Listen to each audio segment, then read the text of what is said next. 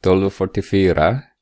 Bestäm ekvationen för en rätt linje som har riktningskoefficienten k är lika med 5 och går igenom punkten A. Vi börjar med A. Vi vet att k är 5. Sen vi har x1. Sen vi har y1. Så vi kan använda enpunktsform. Så har vi subtraherar vi med y1 är lika med k. Multiplicerar vi med x. Subtraherar vi med x1 i parentes. Sätter vi alla givna värde. y1 är 4. K är 5. Multiplicerar med x minus 3.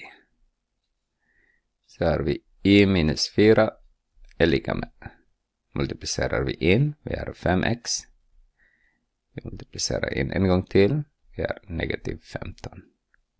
Adderar vi med 4. Adderar vi med 4. Så att den här blir 0. Så y är lika med 5x minus 11. Fortsätter med b. Det här är vår x1 och y1. Så har vi y. Subtraherar vi med 6. Är lika med 5. Multiplicerar med x. Subtraherar vi med negativ 2. Så att y minus 6 är lika med. Vi multiplicerar in. Så har vi 5x.